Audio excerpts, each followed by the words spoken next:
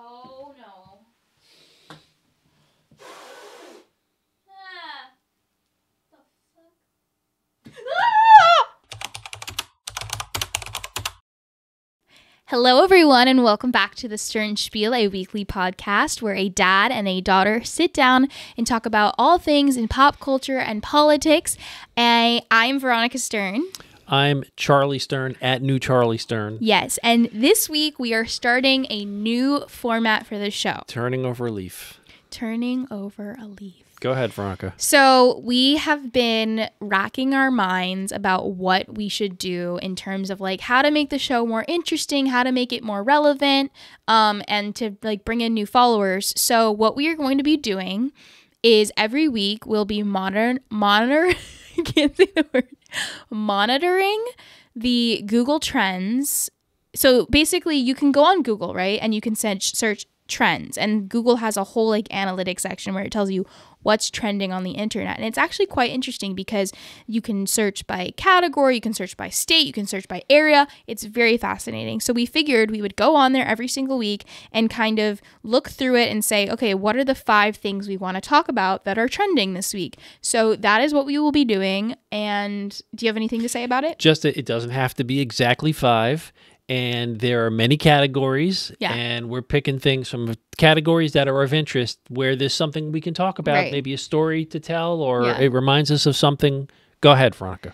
All right, so to get us started today, we will start with the Victoria's Secret fashion show, which just returned after 6 years, I believe, of being on hiatus. Since 2019, that's correct. Did you watch it? I did not watch it. I read an article about it in CNN, and it was a lengthy, detailed article, and it brought some things to mind, including. Remember this? That's all you should play because I don't want to. We don't want to get a copyright strike. Yeah, we don't want to get but copyright. That's what came to mind for me because. Well, what's the name of that song? That song is called "Victoria's Secret" by Jax. And I remember exactly where I was when I heard that song the first time. I was sitting in the car. I was on my way home. It came on. I came into the driveway. Normally, I would turn off, go inside the house. I couldn't turn it off. I was like, I don't know what this is. It's got this heavy rock guitar riff in the middle of it. That's interesting. But she seems to be talking about a brand. And I've never really heard a song that talks about a brand. Like, you don't hear anybody singing about Mercedes-Benz, right? You don't do that. Then I realized, wait a second, this says like a pro-woman's message in the middle of it.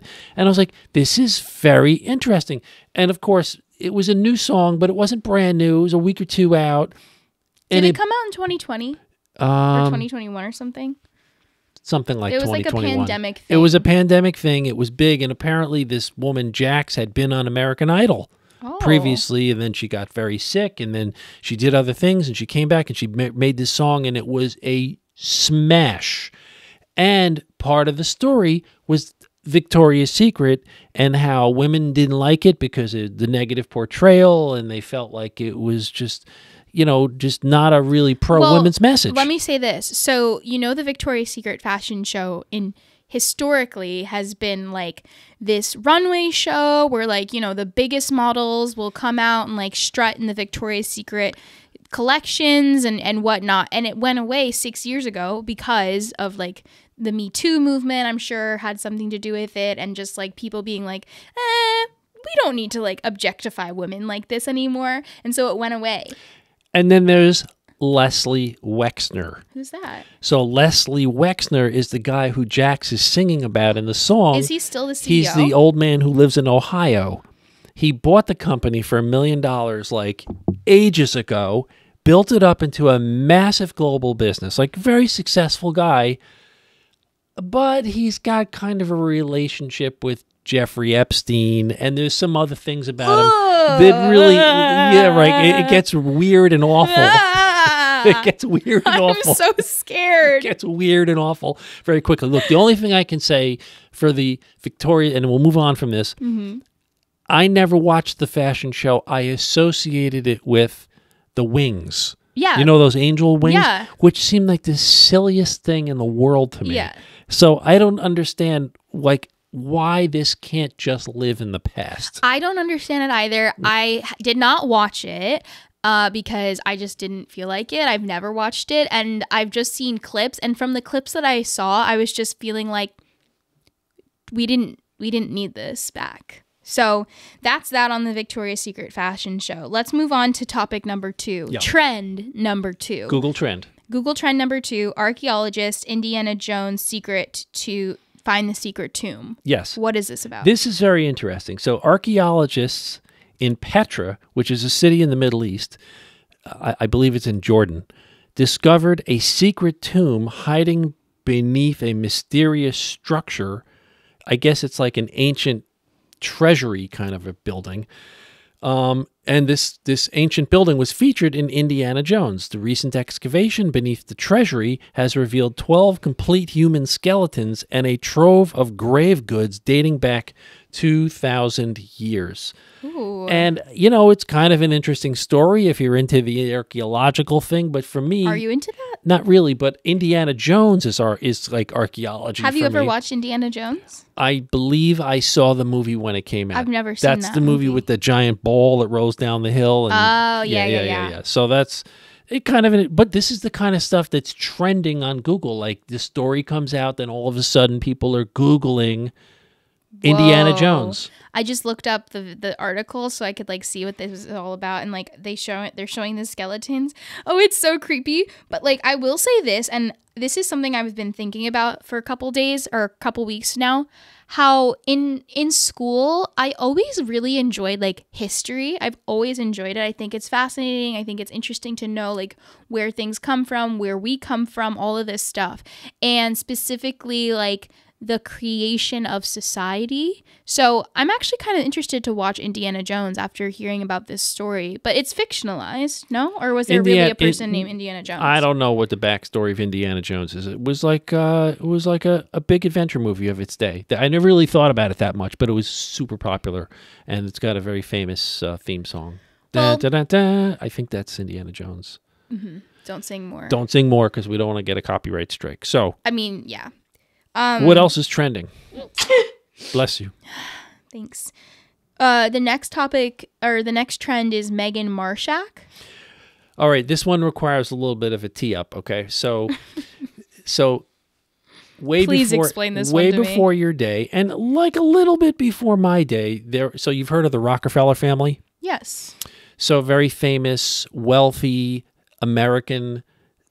What's the word? I guess not Socialite. Certainly, they were socialites. The word I was looking for is Entrepreneur. no. What do you call it when like the tiny group of people own like everything? Conglomerate.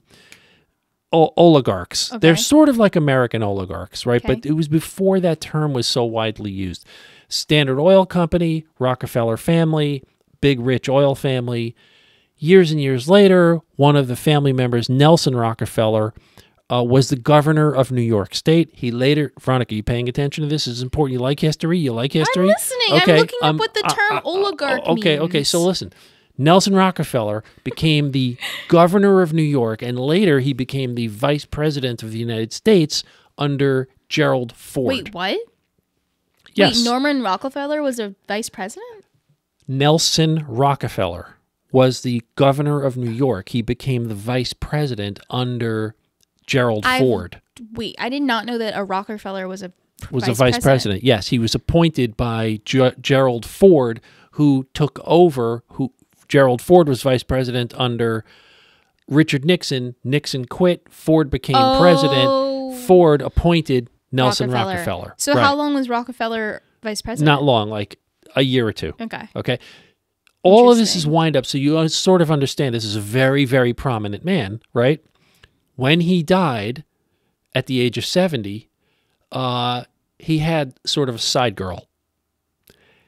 And her name was Megan Marshak. I didn't know her name until this week, but it's trending on Google. And I looked up the trend and I said, that's who that was. So it was Nelson Rockefeller's girlfriend.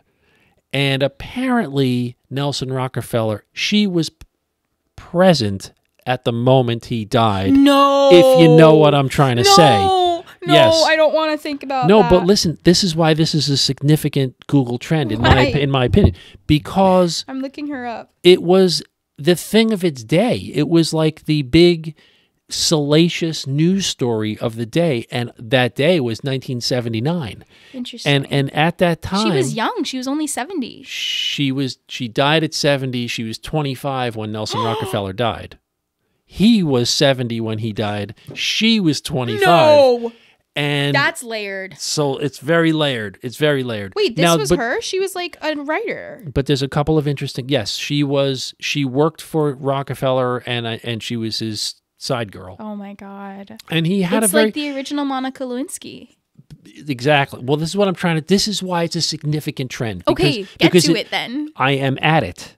It is a significant trend because it was a salacious story of the day, which would be seen very differently in a modern context. So you think people wouldn't care that he was found with his mistress when he died? It would have been today? treated completely differently. They wouldn't have been able to hold it down. In other words, to the day that this Marshak lady died, she never told the story to anybody. She didn't go on Dancing with the Stars. True. She didn't tell the story to the National Enquirer. She never sold her story to anybody. Now, there is an allegation or a indication in the New York Times article that I read that she did sign a non-disclosure agreement with the Rockefeller family after Rockefeller died. So, but I don't know after? if so in other words, he died. Yeah. She was present at the moment of death. Ooh. We don't know exactly what was going on. We all have a guess. And the Rockefeller family basically tried to squash the whole thing. There were questions of who was really there, who really knew about it. All these mysteries surrounded the death of Nelson Rockefeller, but they couldn't make this story completely go away. Wow. So that's the story. It's someone should make a movie out of it. I was just going to say, Ryan Murphy, come get your hands on this because it has Ryan Murphy written all over it. And that's another Google trend. All right, so we're going to move on to another celebrity death this week that is less, not that it's fun to talk about celebrity death, but that was more of like a historical thing. It's hard to talk about. All right, I'm going to interrupt you for 1 second. Can we get Ella to turn the volume down upstairs? No, is it coming through? Yes. Then go upstairs and ask her. Hey, Ella, can you turn down the volume on the TV, please? Thank you. Done. Okay. I cannot believe that my dad just interrupted me when I was about to tell him about Liam Payne. But no, okay, but I interrupted you mercifully because you were being stepped on by that noise. It's fine. Let's talk about Liam Payne. As everybody knows at this point, Liam died. Honestly, I can't even believe I'm saying those words. I'm actually pretty emotional about it because obviously, One Direction was so much a part of my life as, a young tween. But yeah, Liam Payne is dead. He was 31 years old. And, him dying is also, the death of One Direction completely because he is One Direction. Yeah. There's 5 people. You can't have One Direction with 4 people, even though they kind of did there for a minute. And it's really, really sad. I don't know. Do you have anything to say about the One Direction phase of life? My only reflection is that One Direction was like your Beatles. Yeah. They were the group that were booming through when you were 14, 15, 16. Yeah, maybe younger, between the ages of because I know they came on the scene in 2010. So 2010 was 14 years ago. Right. So probably 11 to 16 is okay, that's the pocket, right? Yeah. You were the proverbial teeny bopper, really grooving to One Direction, and then here you are 10 years later and one of these guys is gone. So I could see how that's very jarring and very sad. It's extremely jarring. It's extremely sad. It's chilling, and it just feels the unfortunate thing about life is, and I don't know, I'm trying to reframe this in my head, but death is a part of life, of course. But in these last few weeks, there's just been too many young people just leaving the earth too soon. And I know there was like a lot of issues apparently with Liam Payne that I was not necessarily privy to. I know that the internet was kind of bullying him in the last like few weeks, and I unfortunately was a part of that because, but not like the bullying, but like, you know, the laughing at like, oh, what is he doing at Niall's concert? Or, you know, he's acting kind of weird. And the whole thing has just made me reflect a little bit more about how we like view things on the internet. Okay. Because it's sort of like, you know what? Maybe we shouldn't have all been like giggling about this thing. Like maybe we should have taken it a little bit more seriously. Well, I don't know that much. I mean, was he like the butt of jokes? So basically like 2 or 3 weeks, no, not even 3 weeks ago, 2 weeks ago, he was at, you know, so Niall Horan is another One Direction member who's had like pretty good success. Okay. And he went to one of Niall's shows because Niall's on tour right now. He went to a show in Argentina. So Niall has a solo act? Niall has a solo act now. They all have solo acts now. And he went to his concert in Argentina, and he was like in one of the suites, and he was like hamming it up for all the fans because they were really excited to see him there. And like the internet was kind of clowning on him because he was like acting kind of like coy about it, or I don't know if coy is the right word, but you know, he was just acting funny and like dancing for the fans and stuff. And you know, in typical internet fashion, they were just being mean to him. And I think we just like, I have to like remember like things on the internet, like there's still a real human being there. Right. And again, that's not what made him die, but like he was struggling, and now it's coming out like he was really he dealt with a lot of drug and alcohol issues. A lot was going on. Well, it doesn't get more real than when they die. Then it's as real and as human as it gets. And so it's just like truly like, yeah, One Direction was just like the most important thing in my life. It made me and my sister closer. It made me and my friends closer. And now that's just like done. And it's really sad. But that doesn't undo those relationships. No. I mean, I just mean like it's the death of One Direction as well. Yeah. Which is really sad. Because like all of those memories are just now, they're like truly memories, and like we'll never be able to like see them all together again, which really sucks. So let's wind it up. Let's wind it up with one last Google trend. Okay. So that was really tough. I don't even really know how to move on from that, but we will try. Let's talk about the last thing that we want to talk about with the Google Trends. So back with the internet will always find a way to clown. Always. So I guess Bath and Body Works. Are you familiar with Bath and Body Works? I am familiar with Bath and Body Works. They put out... I purchased a gift certificate to somebody I work with for Bath and Body Works. Oh, that's an interesting gift certificate. Yep. You know, it's like one of those places you buy candles, bath soap, and they will have a million scents and a million funny names and everything. Right. One of those places I would never walk into. Why? I don't like smelly candle stores. Oh, wait, I just want to say one last thing. Yeah. So yeah, all I want to say about Liam Payne is rest in peace, Liam. I feel really sad that the world failed him.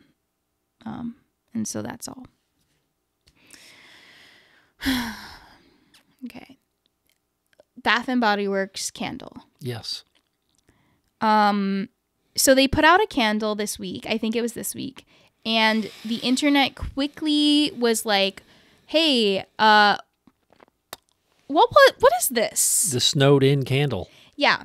So the snowed in candle has a snowflake on it, on the front of it. Have you seen it? I've seen it. It's a giant snowflake that is so large that only one, like the top northeast surface of the flake is visible on the front of the can. And the snowflakes kind of look like KKK hoods. Yes, they do. Now, do you think they do look like them, or do you think that it's just like a coincidence? It's both. I don't think it was intended to be this way, but you could clearly say this is an illustration of KKK attire. Now, it's terrible. It's like if the internet took 5 seconds to realize this, what is the process with their marketing team, with their graphics team, that it even got to the point that we saw it? I don't know if there's... And did they not see it? I don't think there's a PR firm that is connected enough or fast acting enough to deal with something like this.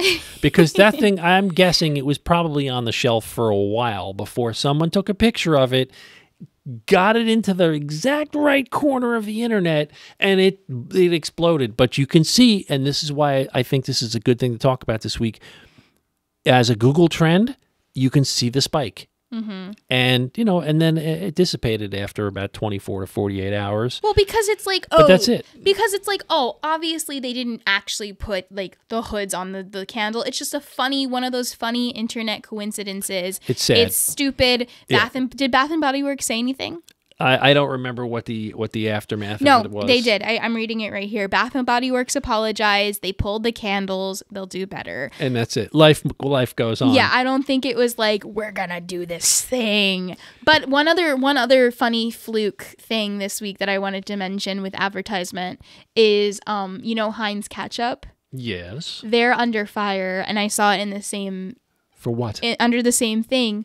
They just ran an ad where people like eat something and then like the ketchup like goes on their face and it like creates a smiley face with the ketchup. Uh-oh. And there's this one picture where this black guy has it and it looks like kind of like blackface, like minstrelly. Okay.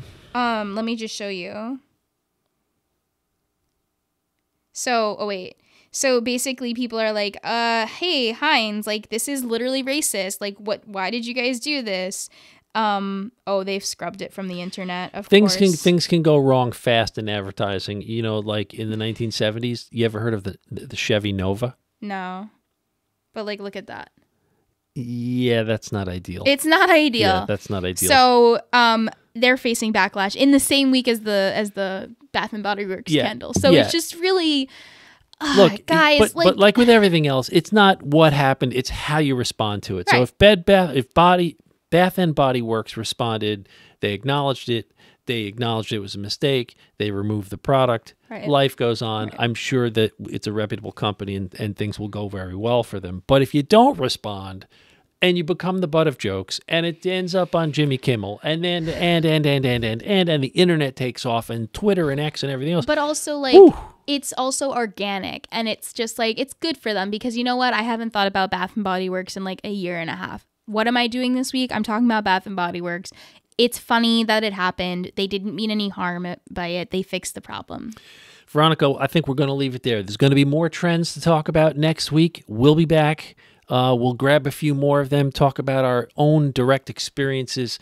I would love it if you would like, subscribe, follow. Tell us what you think belongs in our discussion about Google Trends from the past 24, 48, 72 hours, week, 30 days. I guess nothing really matters older than a week. Yeah. And off we go. That's it for the Stern Spiel for this week. All right, guys. We will see you next week with next week's Google Trends. Thanks, everybody. Bye.